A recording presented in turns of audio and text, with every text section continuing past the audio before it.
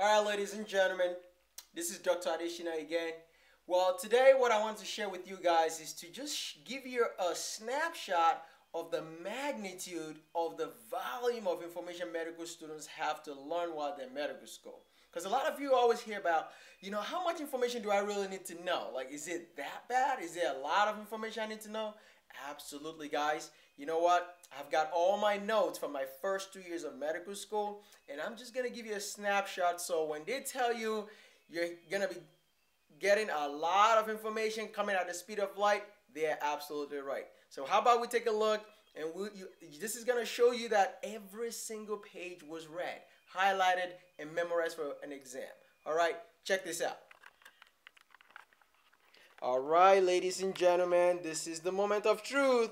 This is the first 2 years of medical school. So let's see what we've got here. We've got a lot of notes, all right? So let's kind of back up so we can see from afar. Here we go. And what I'm going to do is actually zoom into this so you can actually get an appreciation that all these notes are just not pieces of papers. This is different topics. All right, each of them was read and highlighted, every single page. As you can see there, that's some MRIs of the brain, okay? So this was genetics. Let's take a look here. These were some of my genetics notes, all right? Let's flip down a little bit. As you can see that, every single page highlighted and read, okay? Here we go. This is biochemistry. Okay, every page, every pathway had to be memorized. Okay, the medical school is not easy. It's a lot of information. All right, let's put that to the side a little bit so we can get through all this. So here's another set of notes. We have ultrasound. All right, this was endocrinology for okay. Every page, notes written. All right, let's go over a couple more. That's the hypothalamic pituitary axis, which you need to know. All right, every page read, highlighted, read and highlighted. Welcome to medical school.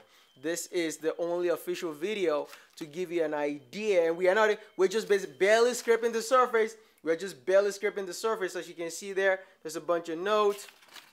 Okay, this is the disease of the parathyroid. All right, let's take a good chunk. Well, where we go, what we got here? We have, all right, what do we have? Pharmacology. All right, those are pharmacology notes that you have to know. Every page highlighted. Okay, this is not a joke, guys. You are going to read like you have never read before. You are going to memorize information at the speed of light, okay? This is very important because they don't show you all this information before you start, so you know exactly what. This is why medical students are always studying, right? It makes so much sense. Let's take a look again. All right, let's take a big chunk because we've still got a lot of notes to go through. All right? We've got a lot of notes to go through. All right, class of 2012, baby. SOM. That's right. That's my name right there. Dr. Adeshina. All right. So, we've got more notes coming. All right. More notes. Every page highlighted. Notes taken in and out. Those are some of my other notes from medical school. All right. I'm trying to show you exactly what they're going to be throwing at you because I don't think anybody has been able to show you that the amount of information, they just tell you so much information to go through. You're like, what do you mean there's so much information? Absolutely. Look, it's mind-boggling. This is just biochemistry, okay? Biochemistry, all right? Let's take another chunk, okay? Because guess what we're still doing? We're just barely halfway through the one stack of notes. All notes, read, highlighted, read and highlighted, okay? This is how it comes to you in medical school, okay? This was a genetics lecture, okay? All genetic. Can you see those chromosomes, baby? That's right, okay? This was OMS1. Can you see that? OMS1. That's the first year of medical school. We do OMM, which is osteopathic manipulative medicine, and you can see some of the techniques. You have to read it all, guys. So much information, so much information. All right, this is not to scare you. This is to show you to become a doctor. You have to be the best. You have to put in the work. Okay, it is non-stop. They come at you and they don't stop. I got to show you this. Look at what we've done. I've just barely got through half of this notes and we are not even done yet. All right, more journals to read. Histology. Okay, this is histology. Every note was read, guys. Not a single one of it. I read every single one of these notes. Okay, that is, what do you think this is, guys? Well, we've got the acinar gland. All right, that's basically a cross section that you have to memorize this for an exam. All right, you have to memorize every single one of them. Okay, and take notes, not just memorize them, guys. You got to keep them in your brain because exams are constantly coming and they're testing you on chapters. Okay, this is why medical students tell you, oh, we have, you know, a 15 chapter exam. Well, it's true. Why? Because this is what they test you on, folks. While you're learning pharmacology, you're learning biochemistry, you're learning histology. I mean, we're talking about just the first year of medical school, guys. First year. All right. Here this is some part of second year because we've got some autonomic nervous system drugs here. Okay, streptomycin, neomycin. All right, every note written, highlighted, written and highlighted, and not just highlighted, guys. You have to memorize and know this drug's code because they are gonna test you on the littlest thing. I mean, the littlest. They can test you on anything. See, I had to make some of my diagrams here just to show mechanism of action because this causes GI upset in the, you know. Gang cyclovir, okay? Drugs, that's your all drugs, okay? When you think you're done, there is more. There is more. Just keep coming. Welcome to another section. What do we got here? All right, clinical nutrition. This is all just nutrition notes. If you think this is a joke, guys, here we go. Highlighted, memorize. Highlighted, memorize. When I mean thousands of pages to learn. It's not a joke. You're drinking from a fire hose. That is the description of medical school. Drinking from a fire hose, okay? We are just barely, let's see again, we are just barely getting by. We are not even there yet. First year of medical school. It's kind of mixed together. This is pathology, okay? This is a cross-section of an atherosclerotic plaque in medical school, okay? And then you think you're done? No, we got more notes. All right, this is anatomy, extensor carpi ulnaris, all right? Highlighted, okay? There's always good days too because we got a Father Christmas, but guess what? Let's keep going. There's more to come. There's more and more and more. This is geriatrics. This is second year of medical school, okay? And this is what medical students have to memorize. Every page highlighted, written. You're never gonna read it once. You have to read it at least twice, even if you can't get to it 3 times before the exam, because the information is non-stop. It's mind-boggling. Okay. All right. Let's go over it again. More notes, more notes. This is legal issues in psychiatry. I mean, we're talking about restrictive lung disease. While you're learning psychiatry, you're also learning pulmonology. See that? Here we go. Idiopathic pulmonary fibrosis. More notes. Every note highlighted, written. Okay. This is not one of those, oh, maybe it's just a bunch of stacks of papers. No. The exams are hard and you have to know them cold. They will test you on any line.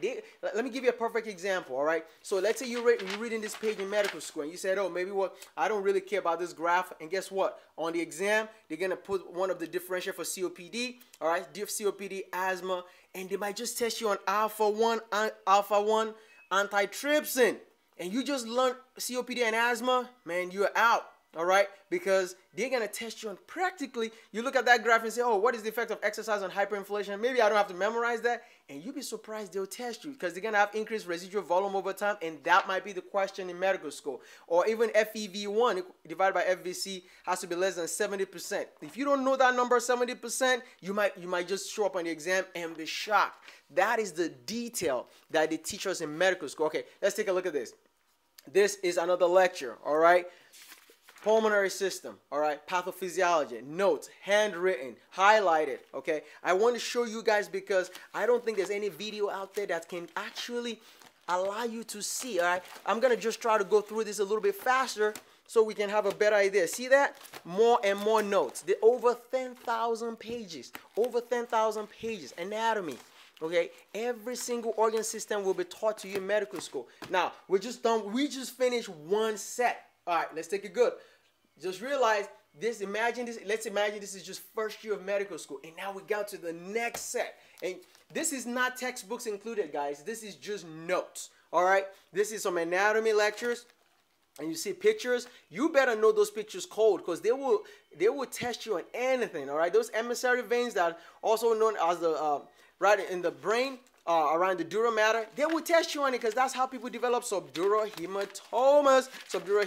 All right, let's see how fast we can go through this notes. There's more to come. Okay, here we've got the structure of the brain. They want you to know all these parts of the brain, because that's how they're going to test you in the anatomy lab. All right, what else do we got? Okay, more x-rays. You better know those x-rays code. This is not a joke, guys. This is why medical school is hard. All right, sometimes students don't understand the magnitude. All right, today we're gonna see the magnitude of the volume of information. When we talk about information overload, welcome to the information overload department. Okay, all right, let's take another good angle at this so we can go through all these notes. Here we go. Highlighted every single page, highlighted. All right, so let's stack it to the side again, see we can get more, so we can get a better idea. Okay, they're gonna go through lectures they cover one lecture an hour in medical school, folks. One lecture an hour, and a lecture could be 200 slides long. Guess who's got to go home and memorize all this stuff? You better be sitting down at home reading and understanding and try to memorize it all at the same time. Okay, more lecture notes, more notes. Okay, I figured, you know what, this would be the best thing for me to be able to show you. All right, this is pediatrics. I like to kind of separate my lecture into different chapters. All right, pediatrics lectures. And you are gonna be tested. All right, as the medical student, you have to memorize this stuff. All right, you got to know them cold, because it's exam after exam after exam. All right, and I'm still barely peeling these pages off, guys. I'm still barely peeling the pages off. See?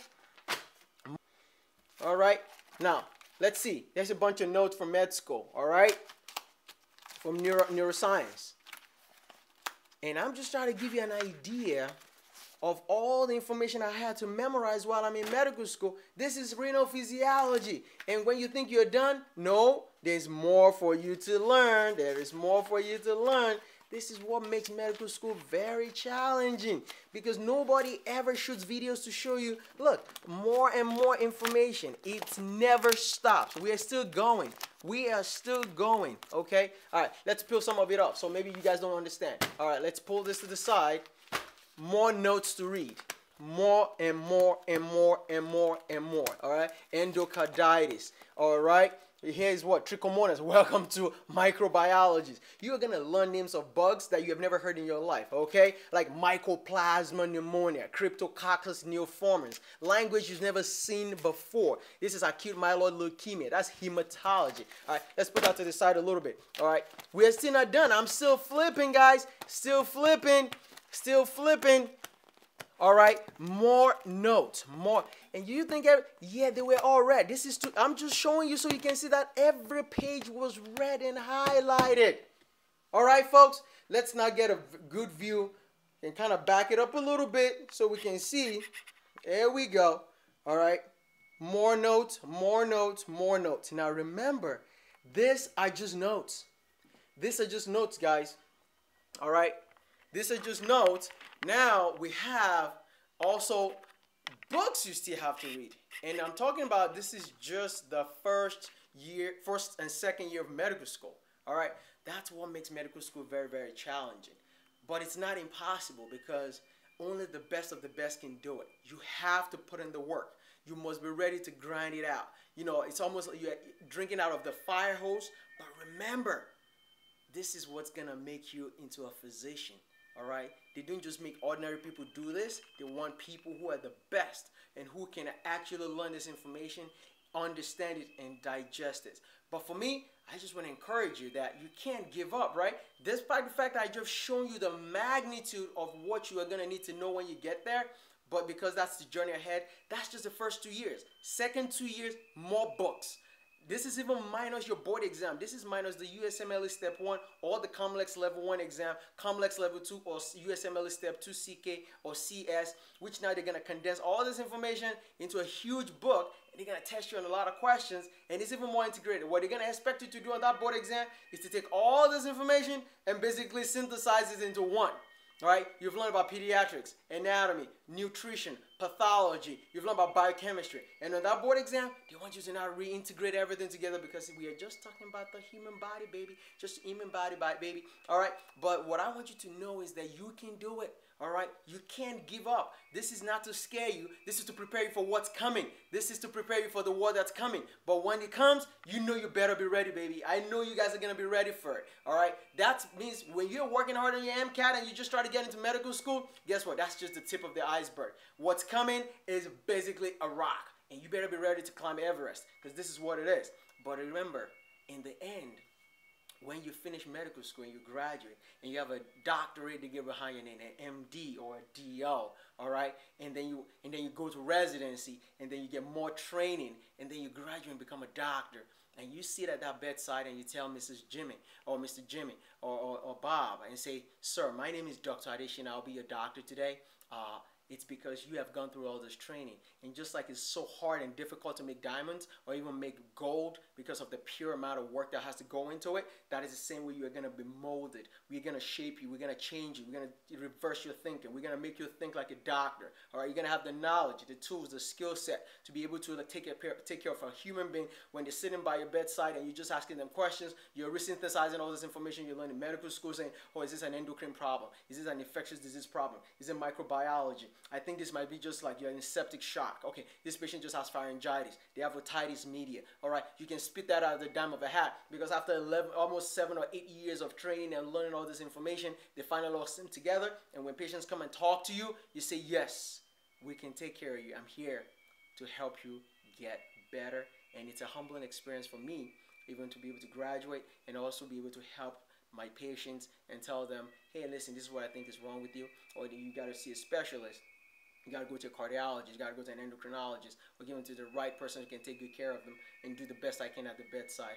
And I want to encourage you that you also can do it. It's a long journey, but when the going gets tough, the tough gets going, and only the best is reserved for those who are willing to pay the price. Thank you very much. You have a wonderful day. Take care. Bye-bye. Dr. Adesina. Take care.